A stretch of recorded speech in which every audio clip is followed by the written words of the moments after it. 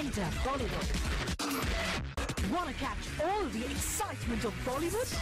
Just log on to zoomtv.in. And you continue to surprise everyone. There's a 13-minute long monologue, I believe, which you gave without taking the climax speech, yes. Yeah, I don't think that's a great, accomplishment. For you. If you're an actor and if you are given a particular sequence and a scene to be done in a particular manner, then you go ahead and do it.